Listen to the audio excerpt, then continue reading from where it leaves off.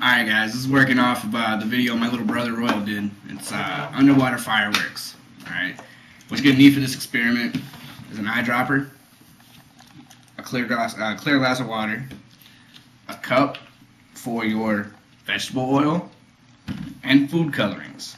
Oh, and a fork. And remember, get your parents' permission before you do any of these experiments. Alright, so you're going to start by pouring the vegetable oil into your cup. About a teaspoon.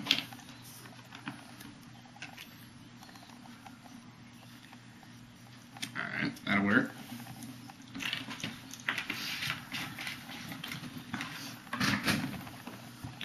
Alright, get your food coloring. Put a couple drops of each color. Okay, just one drop.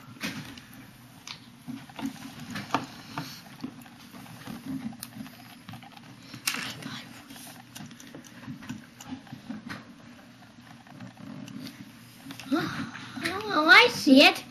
And notice how all the food coloring is falling right to the bottom of the cup? I see the cup.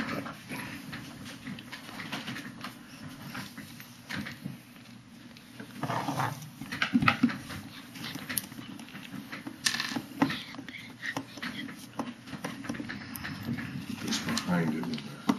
Okay. Alright, now we're going to use the fork. We're going to stir it all up. What we're going to do is we're going to break up the particles of the food coloring. Alright, you see how I do that? And it just makes really smaller dots. That's what you're going for. Stir it for a couple seconds. Alright, now you're going to take your eyedropper. And you get some of that up in there, and you're going to drop it down here in the water. I need more of that. Do that a couple times. I see a cup. I see.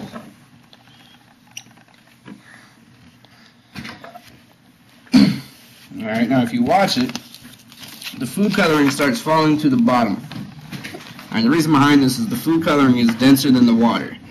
Alright, but it's also denser than the vegetable oil that sits at the top because that's less dense than the water.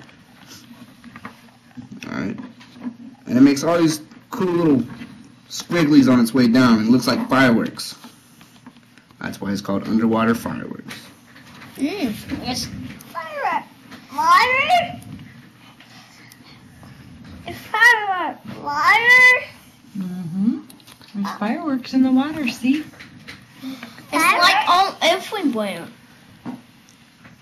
It's that. It's going down. It's going on the way. Bye-bye.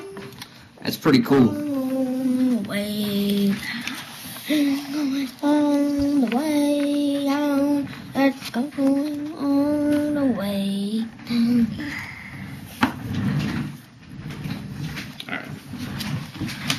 Alright guys, that's all the time we got for today. And remember, you're never too old for science, and it's not magic, it's science.